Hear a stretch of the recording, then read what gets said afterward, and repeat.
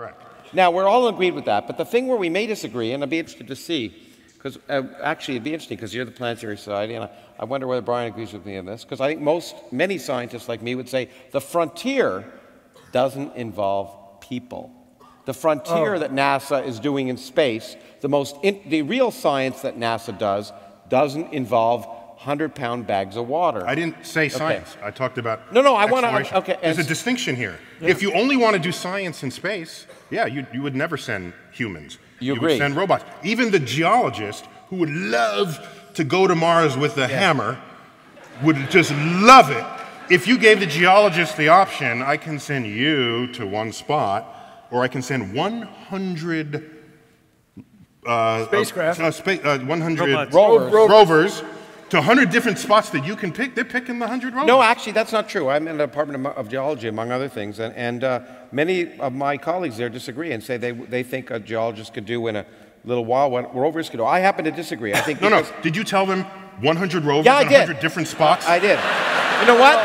I told them. Okay. I told them the real number, which is probably 1,000 different rovers, because you can send. Let me finish for a second, Neil.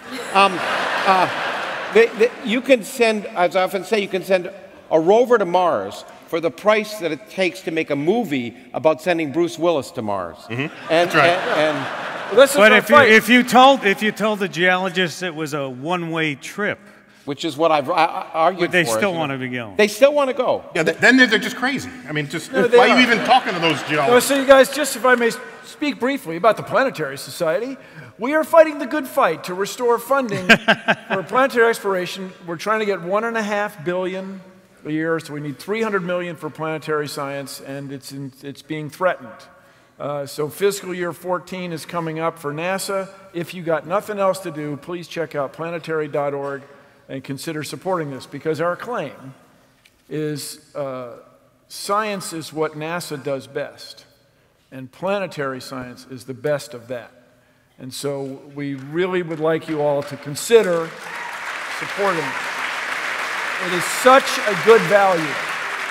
It's such an amazing value, so consider it. And by the way, it's been estimated that what the rover does, built by our very best rover engineers, driven by our very best rover scientists, rover drivers, who are influenced by our very best scientists. What that does in a week, a human geologist can do in about a minute. Yeah, but I agree, but the human geologist, there's the cost. It's not going to run to 100 different places on the planet. In fact, actually, the human geologist, I think, most often is not going to make it alive to the planet. Well, I mean, so on and so on. But this is where you see it's instead of 10,000 to 1, it's got to be like 1 billion to 1. So we'll get there. The longest journey starts with but a single step. No, but the other thing I want to, let's stay on this topic for a little longer, because I maintain the reason people are interested in humans traveling in space is because they can die. That's what makes it interesting, and you want to see if they're going to die. But NASCAR. What? I thought that was NASCAR that you're talking about. But I find. But let me ask you a question. I find it. Okay, I'll ask you this question. When I see a picture from the rover, I'm more excited about it coming from the rover than if it came from an astronaut taking the picture, because the astronaut's using a camera, but the rover is taking it's part of the rover. Let me tell you why that's probably not true, even though you think it is. Okay. Most people don't know that there were robots as well as rovers on the moon while we were first going to the moon. But you didn't know anything about those because the media focused on the astronauts. And it's the astronauts through which we gain vicarious access to space, because they have mouths, they have brains, they have a childhood memory, they have school teachers that can talk about those astronauts. And I've yet to see a ticker tape parade for a robot. So I submit to you that if at the same time the Curiosity rover landed, if at that same time a human astronaut landed on Mars, you would have known nothing about the Curiosity rover. Yeah, but, it would have been relegated to page 30, and the front page headlines would have been humans put footprints on Mars. And it's that force which will bring less science than the robot that has a power of influence on our culture. that inspires an entire generation to want to do the same thing. My generation, when you ask my fellow scientists, should we send humans into space? No, that's too expensive, send robots. Yet I said, well, how did you get interested in space? Oh, because of the Apollo program. And I slap them. I'm saying, what are you... No, that's it. No, there would on the other hand, if you remember, if Apollo 13 hadn't been the dramatic failure it was, they would have canceled the rest of the Apollo. They canceled 3 of the last missions. End on that there note. were three Saturn V rockets lying on the ground around space, around the country, because it was so interesting that they abolished the last 3. No, that's delusional, and I'll tell you why. It's not incorrect. That's the fact. No. You can argue with the facts. Watch me. Okay. So, I'm sorry. Everybody mentioned their book. It's time for me to mention my latest book. It's I called don't think anyone mentioned their book, actually. My most recent book is titled Space Chronicles, but that wasn't the original title. The original title was Failure to Launch. But The Dreams and Delusions of Space Enthusiasts. And the publisher says, oh, that's too depressing. You can't have the word failure in your title. But that's what it's about. What you just said is a complete delusion. It presumes that we went to the moon for science. It presumes that we went to the moon to explore it. But that's not why we went to the moon. Brother Neil, no, it is not. No, it is not. We went to the moon because we were at war. Sputnik was not just some orbiting spacecraft. It was a hollowed-out intercontinental ballistic missile where they took out the warhead and put in a radio transmitter. The military knew this. That's what founded NASA. NASA's budget for science it averaged over all these years about 25%. The rest has been for geopolitical purposes. All right? So it's the I don't want to die driver in this world. That's why we spent all this money. And so the moment we learn Russia's not going to the moon and it's certainly not going to Mars, we canceled the program. It had nothing to do with public interest. Okay, now let me... It is a... Let me try... I got to pull back. Yeah, you got to come in. But it is... let me try and bridge that gap a little bit. I'm going to be silent. No, you're not. I think it's really important to point out that this is a political issue. And in fact, me and Buzz Aldrin together testified before the House Science Committee on Space Exploration. And when I said that humans don't do science in space, I didn't argue, in fact, even before the committee, that we shouldn't send humans into space. We should just say honestly why we're doing it. We're doing it for adventure. That's why we're doing it. No, but that's not what funded it. Hold on. No, that's not true. See, you said you wouldn't talk. I did say. Okay. You can say that. No, but hold on. There's no there. Okay? No. Just look at the history of everybody doing big projects, and it's never driven by exploration. It's never driven by science. It's never driven by curiosity. Not if it's big and expensive. It's driven by the fact that people don't want to die. So there's a war driver. It's also driven by the fact that people want to get wealthy. So hold on. We have the Large Hadron Collider. The Large Hadron Collider. Do you know? Oh, no.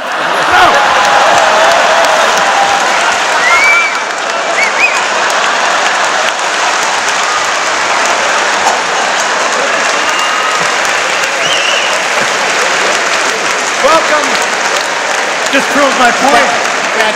The Large Hadron Collider. Please remind me of the total construction cost of the Large Hadron Collider. I don't know, about $10 billion. About $10 billion. That is 6 months of NASA funding. So you call that big budget? Not here in America, it's not. Correct. Now, we're all agreed with that, but the thing where we may disagree, and I'd be interested to see, because actually it'd be interesting because you're the Planetary Society, and I wonder whether Brian agrees with me on this, because I think many scientists like me would say the frontier doesn't involve people. The frontier that NASA is doing in space, the real science that NASA doesn't involve 100-pound bags of water. I didn't say science. I talked about No, I want to. exploration. Okay, There's a distinction here. Yeah. If you only want to do science in space, yeah, you would never send humans. You would agree. send robots. Even the geologist who would love to go to Mars with a hammer would just love it. If you gave the geologist the option, I can send you to one spot, or I can send 100 Spacecraft. 100 Rovers. to 100 different spots that you can pick. They're picking the 100 rovers. No, actually, that's not true. I'm in the Department of Geology, among other things, and many of my colleagues there disagree and say they think a geologist could do in a little while what rovers could do. I happen to disagree. I think No. Did you tell them 100 rovers Yeah, I in did. 100 different spots? I did. You know what? I told them. Okay. I told them the real number, which is probably 1,000 different rovers, because you Okay. can send. Let me finish for a second, Neil. You can send, as I often say, you can send a rover to Mars for the price that it takes to make a movie about sending Bruce Willis to Mars. And, That's right.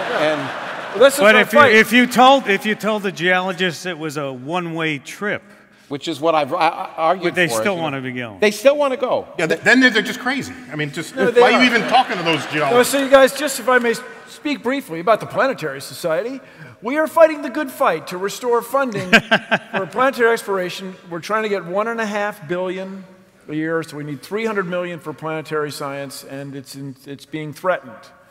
So fiscal year 14 is coming up for NASA. If you got nothing else to do, please check out planetary.org and consider supporting this, because our claim is science is what NASA does best, and planetary science is the best of that. And so we really would like you all to consider supporting it. It is such a good value. It's such an amazing value, so consider it. And by the way, it's been estimated that what the rover does, built by our very best rover engineers, driven by our very best rover scientists, rover drivers, who are influenced by our very best scientists. What that does in a week, a human geologist can do in about a minute. Yeah, but Yeah, I agree, but the No, human so geologist there's the cost. is not going to run to 100 different places on the planet. in fact, actually, the human geologist, I think, most often is not going to make it alive to the planet. Well, I mean, so on and so on. But Yeah. this is where you see it's instead of 10,000 to 1, it's got to be like 1 billion to 1. So we'll get there. The longest journey starts with but a single step.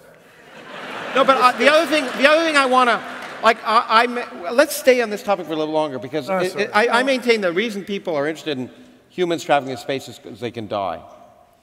That's what makes it interesting, and you want to see if they're going to die. But you know, I thought that was NASCAR.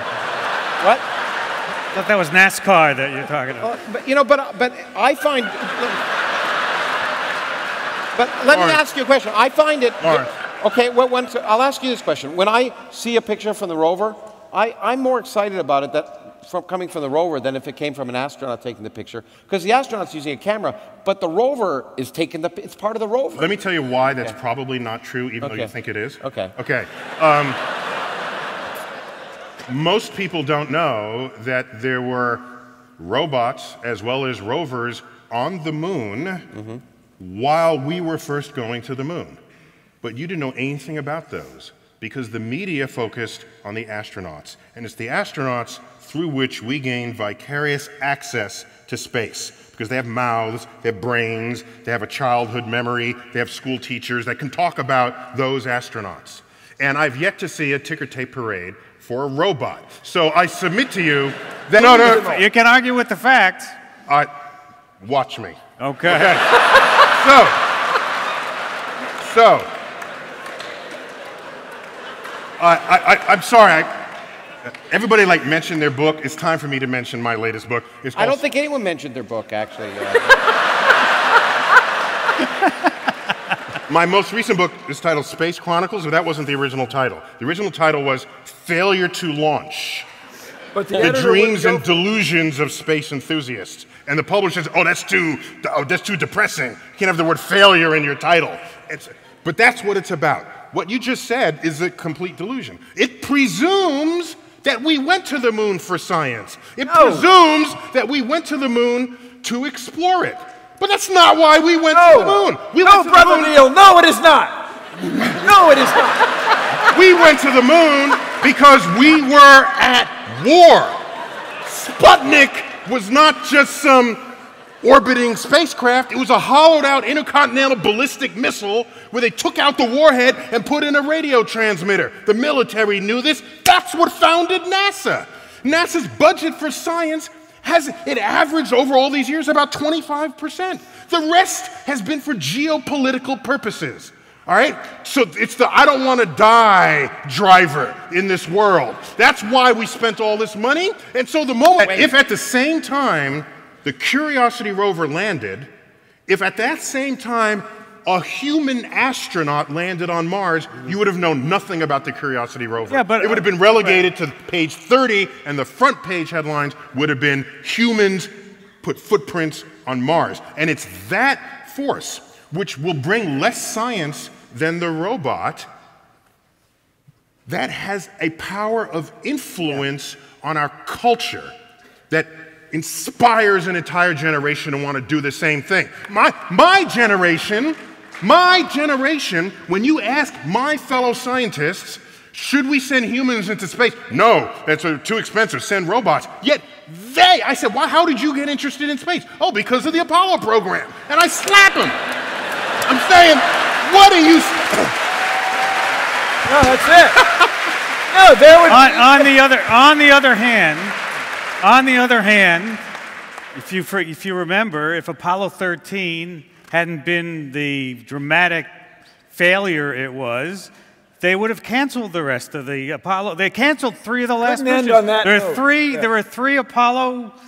three Saturn V rockets lying on the ground around space, around the country, because it was so interesting that they abolished the last 3. No, that's delusional, and I'll tell you why. It's not incorrect. That's the fact.